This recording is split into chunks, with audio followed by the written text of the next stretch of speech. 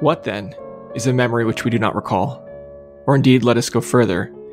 We do not recall our memories of the last 30 years, but we are wholly steeped in them. Why then stop short at 30 years? Why not extend this previous life back to before our birth? If I do not know a whole section of the memories that are behind me, if they are invisible to me, if I do not have the faculty of recalling them to me, how do I know whether in that mass that is unknown to me, there may not be some that extend back much further than my human existence? If I can have in me and round me so many memories which I do not remember, this oblivion, a de facto oblivion at least, since I have not the faculty of seeing anything, may extend over a life which I have lived in the body of another man, even another planet. A common oblivion obliterates everything.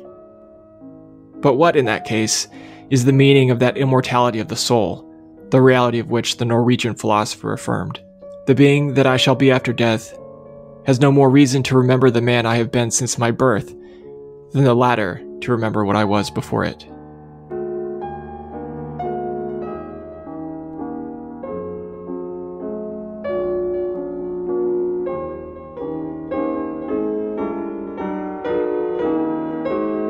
Hey, this is Nathan. This is David. And this is Nick. And welcome back to another episode of the Books of Some Substance podcast. For today, we're continuing on our Proust journey through In Search of Lost Time, this time going through Volume 4, Sodom and Gomorrah. And two disclaimers we throw at the beginning of every episode. Number one, we were talking about the Modern Library's Moncrieff and Kilmartin translation. And number two, our French pronunciations are generally quite bad. So apologies in advance for that. So, without further ado, let's kick off a recap of what happens in this book. So, first 50 to 100 pages are awesome out of the gates. We had basically left off being exhausted with Book 3, the incessant salons and continued extended conversations and huge amounts of dialogue kind of wiped us out. But the beginning of this book, we see that the narrator kind of has this snooping, voyeuristic observation of Charlot and Jupion's romance. And we get this whole flower comparison, potentially flawed metaphor about homosexuality. But in my opinion, this is very much an impressive thing just for the level of writing about homosexuality in the early 1920s when this book was released.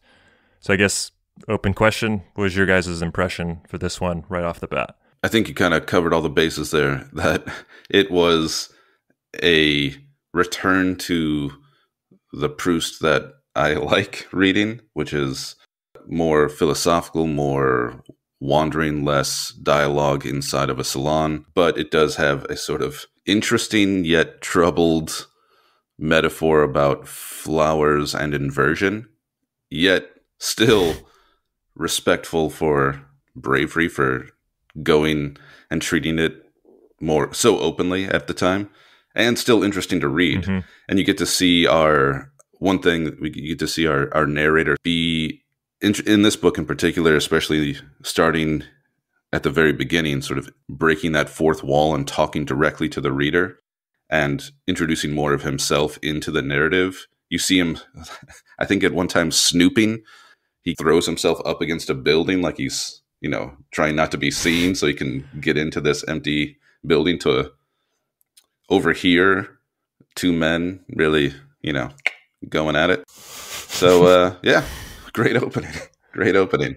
Yeah, there's kind of like light, like mystery vibes, like hard-boiled detective, like just totally hiding behind whatever thing in the courtyard with his hat over his eyes so nobody could see him. So I was like, wow, Proust is he's going genre fiction in this one. And this is the scene that he mentions in the previous book, right? He mentions briefly, like he observes something and he'll talk about that, or he'll share that later. Yeah, I think you're right. And then it jumps right into it. And there's been up until this point, there's been a lot of kind of insinuations, especially about Charlot and his lifestyle. Mm-hmm. And yeah, this book just kind of jumps right into it. And there's some great passages that I did not record where he's very kind of, I take it that this would have been fairly radical at the time, but he's very empathetic to Charlot, who, in the last book was really a dick to him when he goes over to his house and he's just tearing into him. Yeah. And he kind of lays out that this inversion, as he calls it, is much more normal and much more common than anybody is willing to believe in society. Even, people who are homosexual or not, that there's this overwhelming feeling that, you're kind of alone. I don't know where that passage is, but it's pretty powerful. Yeah, I imagine that somewhere somebody is kind of analyzing and perhaps critiquing some of the language and failed metaphors in this section. But just alone, like your point, Nathan, like that type of statement, like to be written on paper in like the early 1920s was very much against the grain. And so that one got me kind of fired up about this volume to start. And it's funny. I mean, he titles the book Sodom and Gomorrah, and he makes it pretty clear that he's taking that metaphor quite literally throughout the book, in terms of homosexual men and women. Sorry, I was going to say, Nathan, he makes that direct reference to Sodom and Gomorrah in that one passage to talk about how, after the people of these cities were kind of dispersed biblically, they've been working their way back and finding each other and slowly forming in each city around the world. Like, I don't know if I have it. Let's see here. So it says, but a day or two later, I received proof of this young woman's tendencies, and also of the probability of her having known Albertine in the past. Often in the hall of the casino, when two girls were smitten with mutual desire, a sort of luminous phenomenon occurred, as it were a phosphorescent trail flashing from one to the other. It may be noted, incidentally, that it is by the aid of such materializations, impalpable though they may be, by these astral signs that set as a whole section of the atmosphere ablaze, that Gomorrah, dispersed, tends in every town, in every village to reunite its separated members, to rebuild the biblical city while everywhere the same efforts are being made, if only in view of an intermittent reconstruction, by the nostalgic, the hypocritical, sometimes the courageous exiles of Sodom. Yeah, that what we see in the beginning, and then sort of its main focus, is really a theme and a thread throughout this entire book, on top of all other kinds of love. It's interesting though, like in this passage, that passage you just read, was that from the beginning, kind of the first 50 pages as well? No, that's later, after he reunites with Albertine. Albertine and I can't remember the other girl's name, are dancing. And Cotard sort of makes reference like, hey, look at those two. And that's when he begins his slow descent into jealousy and frustration. Slow descent? Slow. I feel like these are rapid and repeated. Immediate and increasingly confusing as a reader. Yeah. I was just going to note the sort of difference between the attitudes of the, I don't know, what do you want to say, author, narrator, and the attitudes of the character protagonist, even though they're ostensibly the same person. Are they? Because he's aren't they? I never assumed that. There's a perennial question here. Passages that I read where he kind of breaks the fourth wall there, I really got the impression that this protagonist lying down to sleep kind of merged with Proust lying in bed writing this novel. I think there's undoubtedly a lot of connections and similarities, but I don't. Well, I guess you can read into it as being his opinion or thoughts. Yeah, no, I agree with that. That's not exactly what I meant. Just that I'm not saying that we should take either of these things to be Proust, the human being, his personal thoughts necessarily, but it's the book ostensibly is the reflections of the life of this character from the perspective of this character who remains nameless, I believe. But that these passages that are very empathetic to homosexuality and the condition in society they conflict with his feelings about Albertine. Oh, I see what you're saying. Yes, and he can't accept it in her, and he's like very upset and very disgusted in her proclivities, whatever his assumptions, because he doesn't even really know. But that like torments him the whole book, even though we have these beautiful passages. So it's like seem much more empathetic and accepting. I mean, it's very much the same concept as Rachel went from the Lord with Saint Loup, right? So Saint Loup is tormented by this person who he's madly infatuated with, right? But to other people, she exists simply as a prostitute in this other capacity. And so Proust can, or rather the narrator, or as Proust writes about the narrator, I think this is proto-autofiction. So we're just having the perpetual autofiction argument. Like, is it really?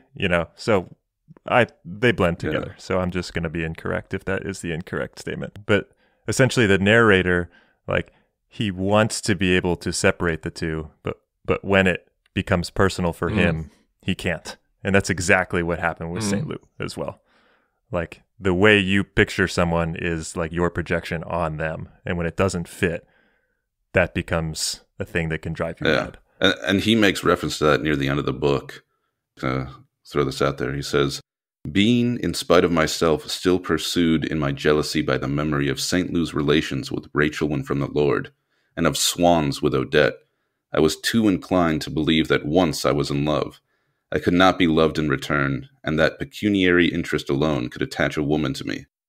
No doubt it was foolish to judge Albertine by Odette and Rachel, but it was not her that I was afraid of. It was myself. It was the feelings that I was capable of inspiring that my jealousy made me underestimate. And from this judgment, possibly erroneous, sprang no doubt many of the calamities that would befall us. So he's doing a few things there, which is really interesting. He's tying his situation to the situations we've already read, and he's doing what Nathan already talked about before, which is he's setting up your expectations about what's going to happen. He's like, oh, something bad's going to happen, but that'll come later. But a lot of that, at the end of this book, is just him talking about how fools people are for being in love and how it just totally fucks with your perception of reality, and yet you keep doing it and keep going down that trap. So speaking of the end of the book, because we've already gotten there, let's get back to the beginning of the book for the recap. So after the early Charlus and Joupian romance, it becomes apparent that Charlus is going to become even larger kind of main component of this volume, right? And much to my chagrin, despite really liking the first chunk, we end up very quickly back in the party scene. And so in this case, the narrator goes to the Guermantes again. Charlus, again, gets a lot of the spotlight. We see him kind of being attracted to two very young men and kind of like trying to feel out that situation while their mother was there and somewhat like not cognizant of what was happening. And so that's just the first of many Charlus interactions throughout this volume. But from there, an interesting aspect that Proust still hasn't dropped, which is the topic of the Dreyfus affair, where we hear that Swann has had this discussion with Guermantes about how the prince and princess are now pro-Dreyfusards, where they used to be anti-Dreyfusards. But in secret, right? So there's Is that still my understanding? In secret, right? And so they didn't want it known, right? But they're kind of shifting, and so it's this kind of separate, I don't know, entity or under the rug thing that's being swept there. And so I'm interested to see if that ever comes back. So TBD on that one. So we continue on, and we've kind of leapt ahead already to the obsessions with Albertine. But at that point, these are really starting to pick up, and we see the situation where the narrator really wants to meet her. It's late at night. She calls to cancel, but he obsessively just begs her to come anyway. Guilts her into it. And so, just guilts her like nobody's having a good time. Yeah. And sorry, one thing. This is like the first of many throughout the book where we see the character really actually doing things that we haven't really, like the previous 3 books has been him observing and reporting on history or memory.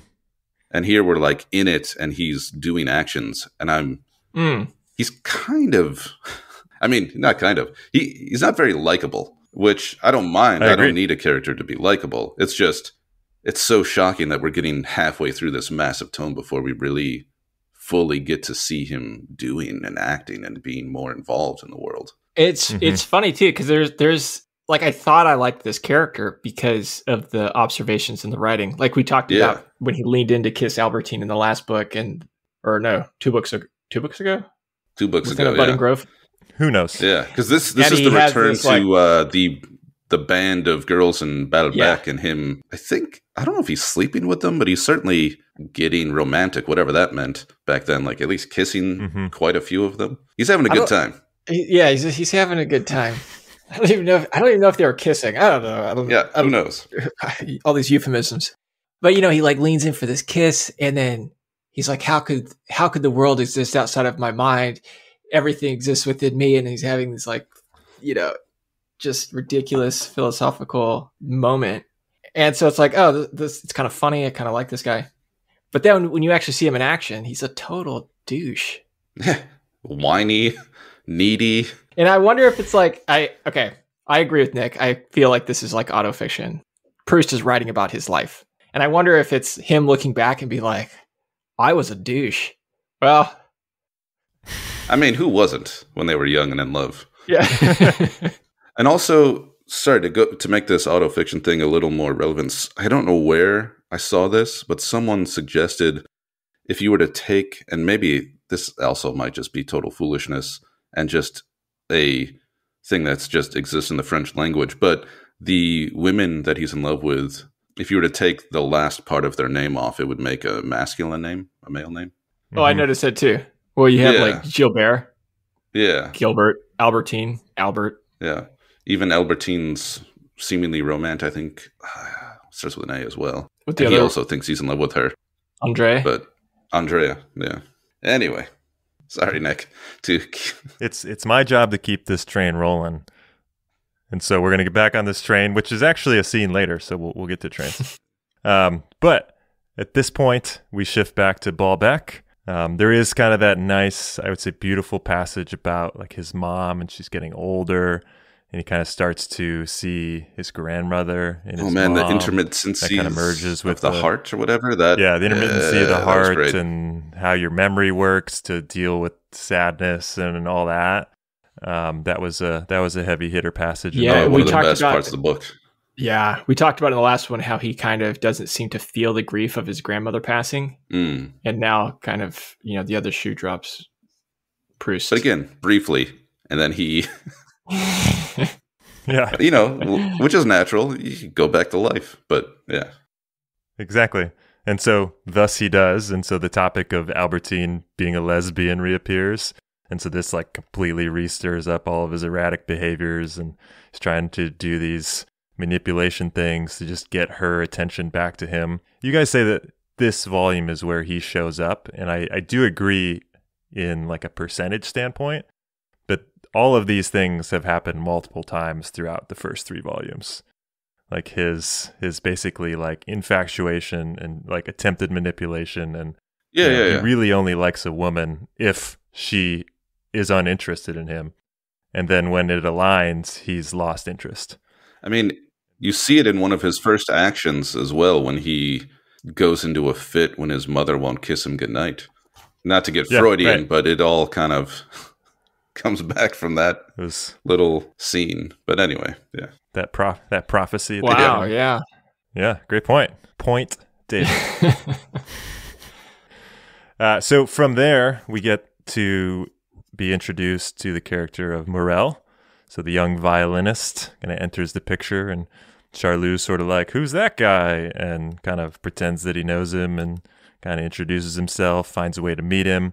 And then for a large part of kind of the remaining book, we have this Charlou and Morel like ongoing relationship that is somewhat tumultuous, maybe, I don't know, perhaps like, I don't want to say predatory, that seems maybe too strong of a word, but definitely some heavy pulling of the strings on Charlou's side.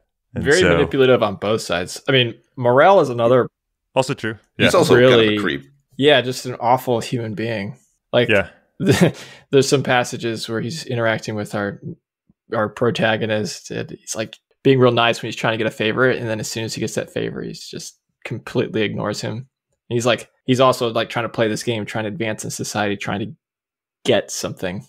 Yeah, and he's definitely, I mean, a little bit further in the book, he's had like arranged or attempted arrangements with Monsieur de Guermantes, right? Oh, that's right. And those have sort of fallen through, and that was sort of at that same context as the story with Charlou and the fake duel. Yeah. That when Morel was ignoring him, he like created this whole story about like kind of exposing, their relationship as a something contingent upon this duel, and then it basically caused Morel to like run back to him and spend like only time with him. I was like, it wasn't the son of the meetup with the Duc de Guermantes. Wasn't that at a brothel? And then Charlot like bribed somebody at the brothel to let him spy on them. Didn't this happen? This is like back to that hard-boiled Proust. What you're talking about sounds familiar, but I will say that this book is testing my limits of brain capacity. Did that happen? Was that in a Godard movie I just watched? I don't know. I feel like there was a section, we're not there yet, but there was a section about 3/4 of the way through this book. We can be anywhere. Where a lot of stuff suddenly started happening, right? And I was like, what happened? What? Suddenly this is an action book. I mean, that's why this book to me is certainly ahead of volume number 3. Oh, is it? Yeah. I mean, I'm with you on that one. For those items, like the beginning passage, that beautiful intermittency of the heart, plus these kind of, as you described them, we'll say Proustian hard-boiled fiction. Like it just moves more, but I also know that my own brain is filtering out the fact that there's still a shitload of salon party scene dialogue and etymologies in this one as well. Pages of French etymologies. Yeah, something is happening, and maybe it's because I'm getting tired of it. I forget all of it. Yeah, like, it's like I read passages of etymology, or I'll be at the Verdurin salon, and then all of a sudden I'm like, wait, I just read like 10 pages. I don't remember what just happened because nothing happened. Yeah, and the writing, while good, is not as explosive or interesting or investigating something more unique and curious about the heart or the soul that you want to remember, I guess. There's just so much of it. Yeah. I don't know. This does, I would agree this book does move more, but it felt much more uneven, actually, to me. Because... Yeah, but I'll take unevenness if I get some action finally. I'm done with the slow burn. Yeah, you've give me the scenes. Nearly 2,000 pages of slow burn up to this point, Nathan. How much more do you need? I was just getting into a groove. Yeah.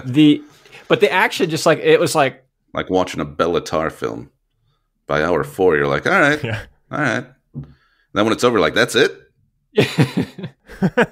And so from there, we basically resume this infinite loop of the narrator getting bored with Albertine after he was obsessed with Albertine and sort of flipping back and forth. And so, big shocker. So when she has plans with other women that he suspects is a lesbian arrangement, he gets jealous again and he gets super depressed. And, he kind of matches that same behavior of Charlot. So David, you had read the thing earlier that's kind of linking all of these individual character behaviors and their moments of love and or infatuation, depending on how those are broken out. But he basically makes up a story about a relationship that didn't work out in order to kind of emotionally manipulate Albertine and have her come back to Paris with him. And then, as much as I struggle sometimes with how slow-paced this is, Proust always sticks the landing, or has thus far in all these volumes, because like the last page where basically the narrator just on a whim decides that he tells his mom that he must marry Albertine. Yeah. I was like, what? Now I'm interested. Twist ending. Well, yeah. What else are you going to do with your possibly lesbian girlfriend? You gotta marry her. Who you kind of don't like and resent. Yeah. It seems to be a marriage done purely out of spite and jealousy. It's a challenge marriage when it's not going to work, but you put all your effort in anyway. I mean, I guess we don't know that they're going to get married. No. Yes. That is to be determined, but the statement that he is going to has happened. Although he did sort of give us a spoiler that they're in for some troubles. Somehow that's not surprising. Yeah. Yeah, he does express some affection for her, but it's intermittent and not nearly as believable as his contempt. Yeah, the contempt really shines through. Yeah. So yeah, as much as this has been a test of, how much your brain can deal with 40 pages in a row of etymology of, place names, which, by the way, I still have a question about the whole place name thing. If anybody wants to explain what's going on with place names and why that's so repeated. Don't know. Don't care. Well, yeah, it's almost... But with all of that, it's still awesome, even though I was tired of it. Now I'm into it again. I got to be honest. This book did it more than the third book for me. Nathan, you seem, by your look, to be in a different camp. But yeah, I'm with you, Nick. I think this did what book 1 and 2 did, where it's like a roller coaster of really high highs, really low lows. And by the end, I'm like, oh, let's do that again. Proust has become much more like a lifestyle for me now. That when it's not even about like lying in bed all day. Yeah. You readers or you listeners can't see, but blossoming into a young Proust here. But it's like it's less about now gay. It's less about like enjoyment in the moment, but I enjoy my 10 pages of Proust a day. I just sit down and I read my 10 pages, and once I finish the book, I miss having the Proust to open up and read. And it's become a companion, his voice. I agree with you on that, but I also accidentally read a shorter, well-designed novel after this, and I realized how much of a novel Proust is not writing at all.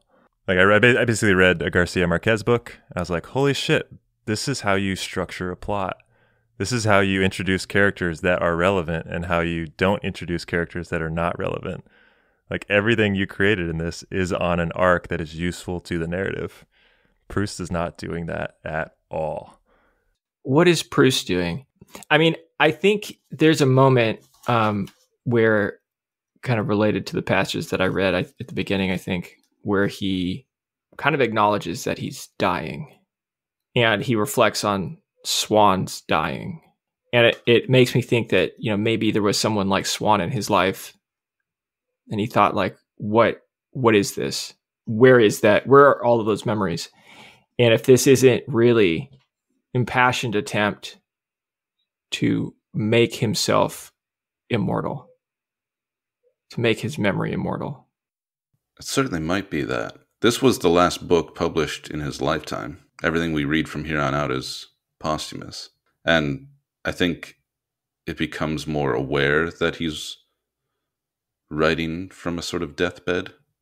I'm not entirely sure. This is just what I've gleaned. But it certainly feels that way. I mean, the book, it is weird to call it a novel, because it doesn't really feel like that. It feels much more like a narrative meditation on memory and consciousness more than anything else. I don't fully know yet, but I think you're closer to what it might be than to what it might not be. Nick, you got an idea? Yeah, I like that. And further evidence of it perhaps not being a quote-unquote novel is, did you guys pick up on the reference to Swann being dead? Well, he is dead, right? He died at some point in this book.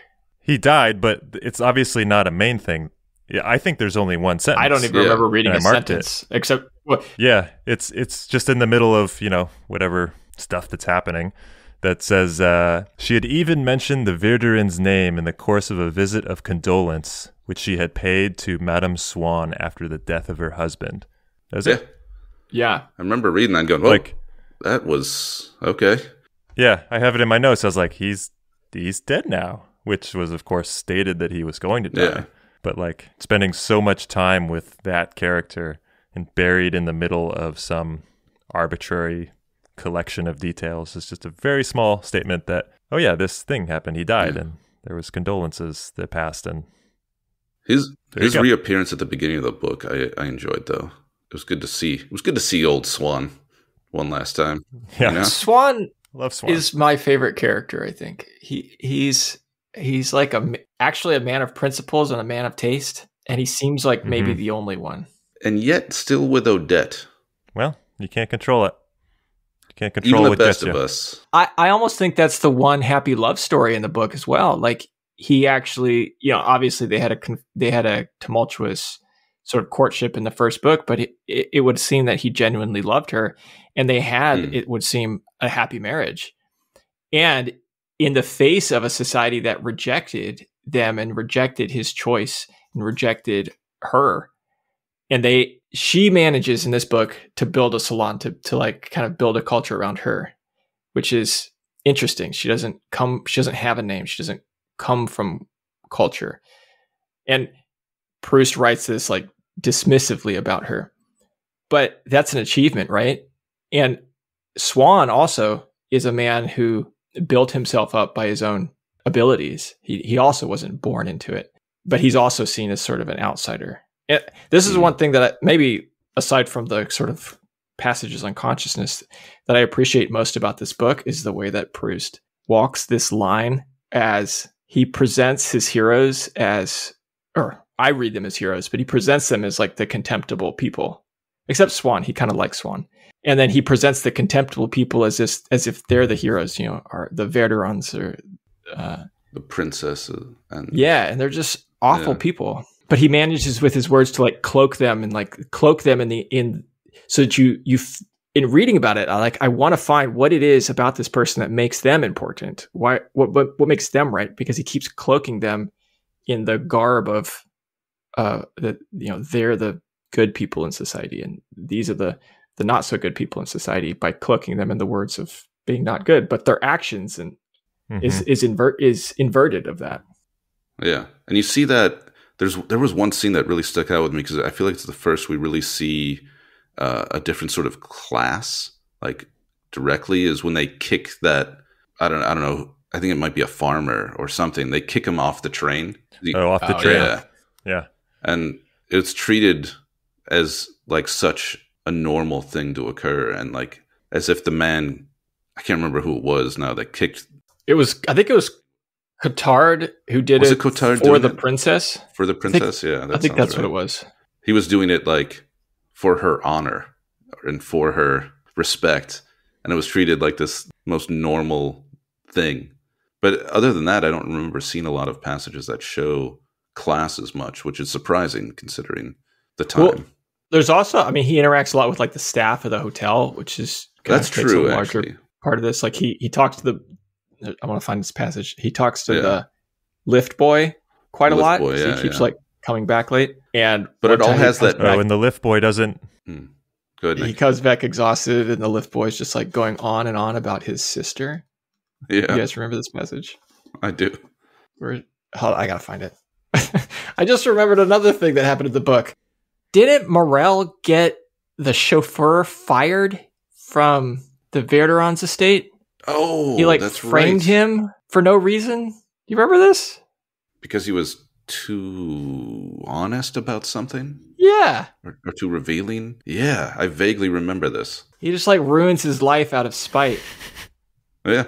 And which is maybe interesting because Morel also comes from the same class as that guy. Maybe that's why. I think like Nathan, your point about how people are shown in this way where the heroes are contemptible and the contemptible could be heroes, and people of the high class behave poorly, but also Morel behaves poorly. I think it's at some level an exercise or a lesson in scope and context, because if you get the full view of everyone, we're all not so great. We have frail human brains and jealousies and greeds and desire for attention and power. And I think Proust, again, in a non-novel type of approach, is showing all of that. He's not filtering or adjusting what he reveals. It's just like, here's all the details of these people. You figure out what you latch on. But he's also not fair, which is interesting to me, because I think like two characters that he's really not fair to, I think, are Rachel Went from the Lord and Albertine, who are both sort of underprivileged young women without great prospects who seem to be genuinely good people. Maybe there are certainly societal judgments on their actions, but their characters seem to be good. And it's like, how do you weigh the character of an individual against how they're perceived in society?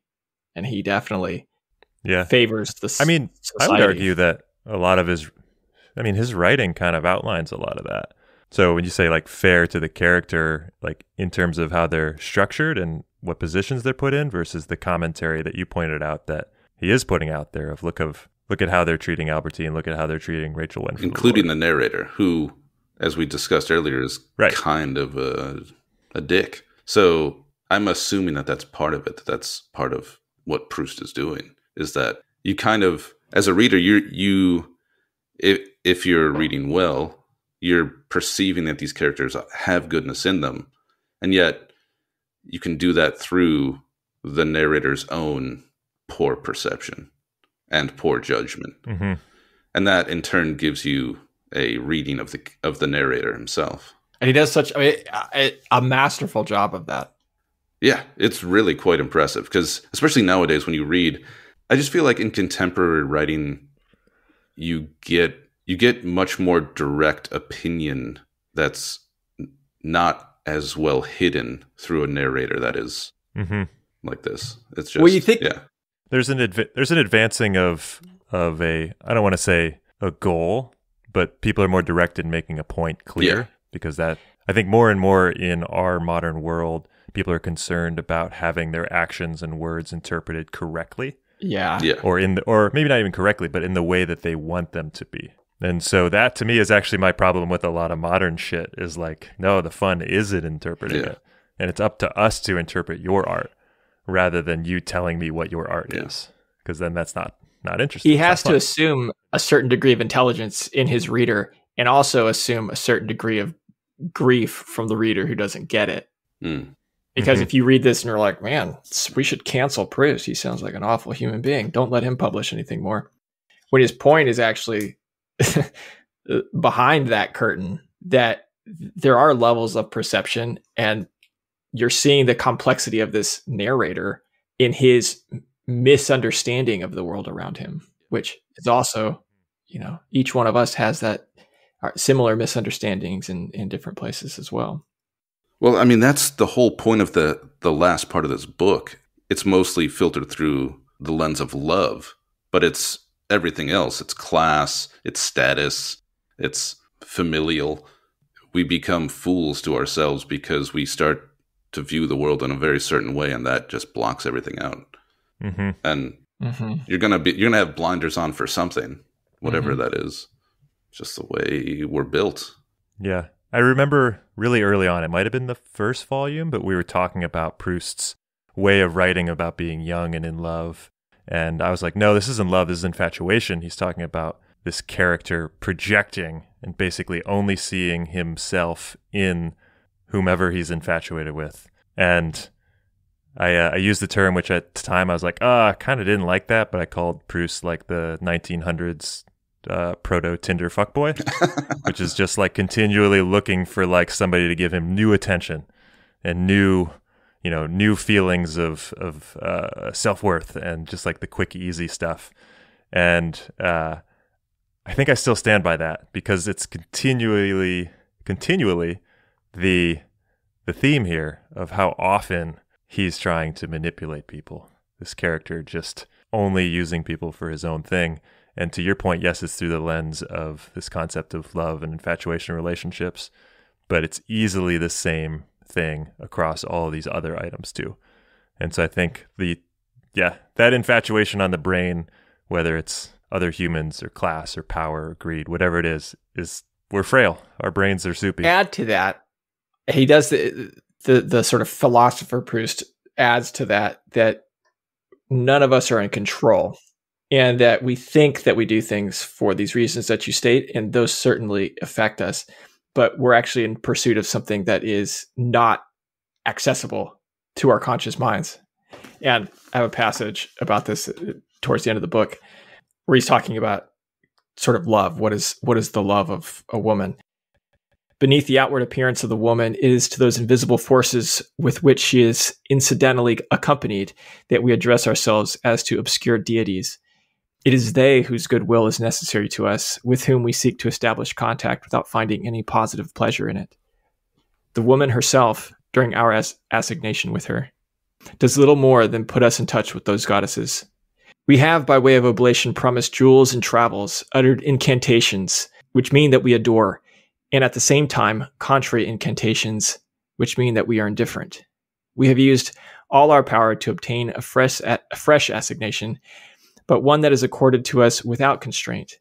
Would we in fact go to so much trouble for the woman herself if she were not complemented by those occult forces, considering that, once she has left us, we are unable to say how she was dressed and realize that we never even looked at her?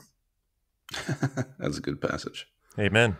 And sorry to quote Baum here at the end, but to go back similarly to what we were talking about being blind to certain things, and here he's using Charlus. He says, "Thus Monsieur de Charlus lived in a fool's paradise, like the fish that thinks that the water in which it is swimming extends beyond the glass wall of its aquarium, which mirrors it, while it does not see close beside it in the shadow the amused stroller who is watching its gyrations, or the all-powerful keeper who, at the unforeseen and fatal moment, postponed for the present in the case of the Baron, for whom the keeper, in Paris, will be Mademoiselle Verdurin, will extract it without compunction from the environment in which it was happily living, to fling it into another. Moreover, the races of mankind, insofar as they are no more than collections of individuals, may furnish us with examples more extensive, but identical in each of their parts, of this profound, obstinate, and disconcerting blindness." Yeah, we're all just fishes in a bowl, man. Can I quote bomb if you guys are quote bombing? Okay, I'm going to take us in a different direction. "Delighted to have met you," she said. "Greetings to Saint Loup, if you see him. In making this speech, Madame de Cambremer... Cambremer? This is great. Cambremer. Okay, we're probably just going to keep this because it fits with the context. Yeah. Madame de Cambremer pronounced the name Saint Loup. I never discovered who had pronounced it thus in her hearing, or what had led her to suppose that it ought to be so pronounced. However that may be, for some weeks afterwards she continued to say Saint Loup, and a man who had great admiration for her and echoed her in every way did the same. If other people said Saint Loup, they would say emphatically Saint Loup, either to teach the others a lesson indirectly or to distinguish themselves from them. But no doubt women of greater social prestige than Madame de Cambremer told her, or gave her indirectly to understand, that this was not the correct pronunciation, and that she regarded as a sign of originality was a solecism which would make people think her little conversant with the usages of society. For shortly afterwards, Madame de Cambremer was again saying Saint Loup, and her admirer similarly ceased to hold out, either because she had so admonished him, or because he had noticed that she no longer sounded the final consonant, and had said to himself that if a woman of such distinction, energy, and ambition had yielded, it must have been on good grounds. Therefore, they don't know how to pronounce shit either. And I don't feel bad about how poorly I just read that passage, because they're all struggling. And I think I've just outed myself of not being high class, and I'm okay with that. You scum. Somebody's got to give the lower class angle, and it's me.